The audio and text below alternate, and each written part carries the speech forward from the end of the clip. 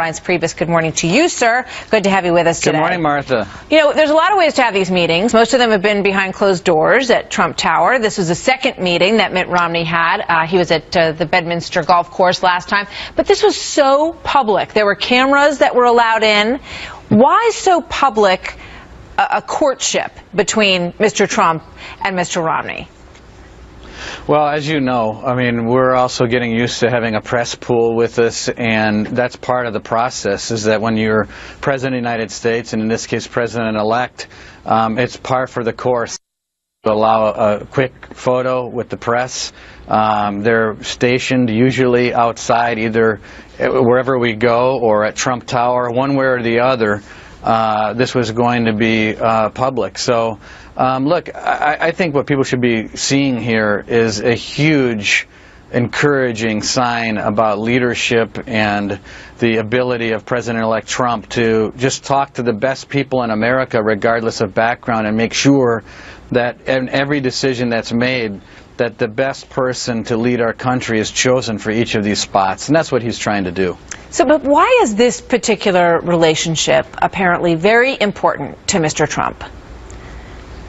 Because I think he sees a lot of talent in Governor Romney. Nothing's certain, and it's still up in the air, but he wants to make sure that when he's talking to Mayor Giuliani, he's talking to David Petraeus, Senator Corker, Governor Romney, that when he makes the decision, it's the decision that's best for America, regardless of background. But, you know, there's obviously a comfort level that needs to take place, and that's sort of the piece that's being worked on right now. And you know, they had a great dinner last night, very encouraging, but again, not a done deal, but certainly positive. You know, there's been a lot of discussion that Mitt Romney would have to apologize for calling him a phony, calling him a con man, really going out of his way, as Kellyanne Conway said, to try to tear down Donald Trump during the course of this campaign.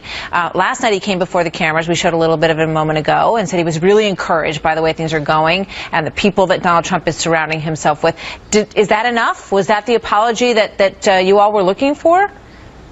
Well, I wouldn't say there's no quid pro quo here. I mean, there's no, you know, there's no deal as far as what you say. But he has to have some comfort level. You have to have, you know, Mitt Romney say enough nice things so that you guys feel like, you know, like you can maybe bury that videotape about the Trump steaks and the Trump vodka.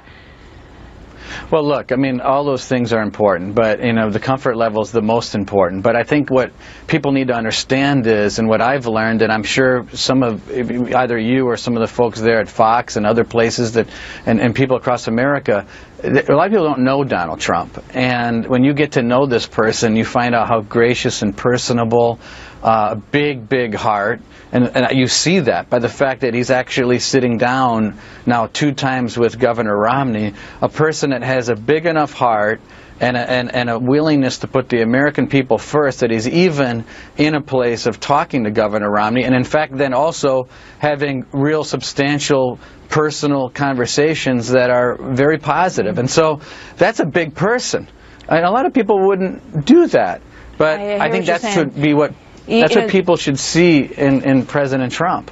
I think it's fascinating, actually, to watch all of this unfold. I think a lot of people feel that way. We spoke to Mike Huckabee earlier, though, and he seems a little testy about the way all of this is unfolding. Watch this. Sure. Both Reince Priebus and Donald Trump were having filet. On Mitt Romney's plate, there was a big, big slice of crow. And so I didn't know if you could catch that or not. Look, the irony here is that it's not so much about the relationship that Donald Trump has with Mitt Romney. It's the relationship that Mitt Romney has with the voters who elected Donald Trump. Because Mitt Romney said that they were a bunch of suckers to follow him. Yeah, he feels hurt, it appears, that a lot of people were grouped in with Mitt Romney's criticism. And you look at the fact that Mike Huckabee and Rudy Giuliani, Newt Gingrich, some of the strongest supporters from early on of Donald Trump, have not appeared on that big screen that we put up showing people who've retained positions with the administration. Well, I understand where the governor's coming from, and I think and President-elect Trump understands it too.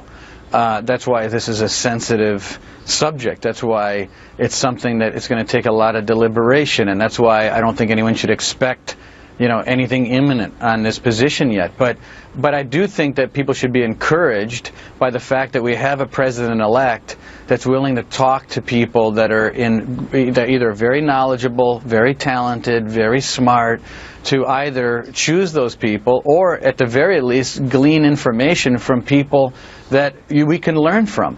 Don't be discouraged by any of this other than to say that the right decision will be made for the American people. And I can assure everybody that that's exactly the mindset that President-elect Trump has. And it's a very presidential, mature position and place for him to be in. And that's where he's at every day. And you're seeing it by the appointments that he's making across the board. Well, we remember him saying, "I can be very presidential. You just watch." And we're seeing it's been an incredible transition emerging during this transition. What can we look forward to in terms of these appointments? You said nothing is imminent on the Secretary of State. What do you mean by that? Well, I mean, I wouldn't expect anything today on this or tomorrow. I just think that he is going through a deliberative process in his own mind, to kind of cut out the noise and make the smartest decision that he can make for the American people. He's President of the United States. Nothing's going to change that. And so now it's a matter of making sure that the best and brightest are around him. That's what he pledged to the American people. And that's what he's doing. What's the focus in terms of the next announcements? What should we expect? What's coming next? Well, I think you saw some things today that will be more formalized during the day in Steve Mnuchin at Treasury, Wilbur Ross at Commerce.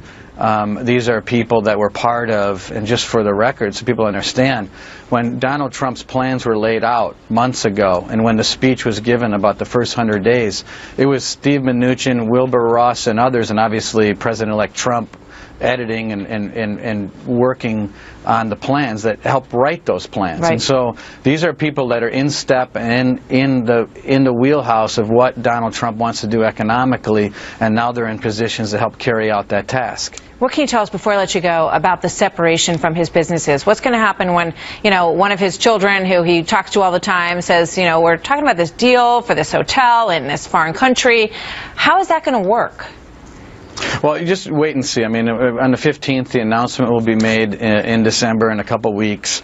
But what people should glean from all of this is that there is a plan that's being worked on. There are really smart ethics lawyers that are involved. But look, people understood what Donald Trump, what he did in his businesses before he was elected. I mean, it would be nuts to believe that he was elected knowing the things that he built, the hospitality that he's a part of, the retail aspect of his businesses, 3 weeks ago, and then to expect all of that to just fizzle away the next day. It's just not reasonable. All right, we'll look forward to hearing more about that and the rally tomorrow in Indiana. Reince, thank you very much. Good to see you as always. You bet, Martha.